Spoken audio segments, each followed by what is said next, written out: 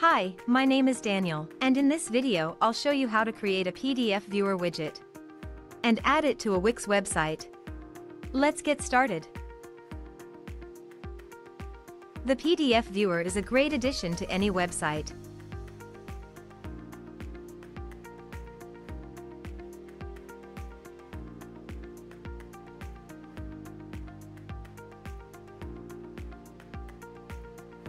To start, enter Common Ninja website.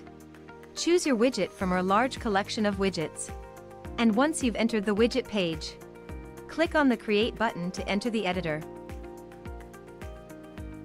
Here, in the editor, you can edit the content.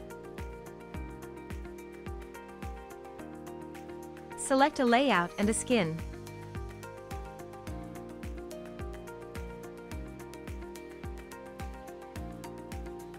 Customize the look and feel.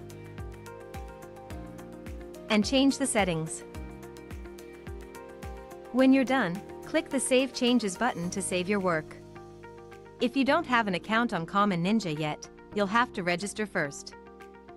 When you're ready to add the widget to your website, go back to the dashboard. Now, on the dashboard, you'll see the widget you've created. Click on the Add to Website button. In the window that opens, copy the code and close the window.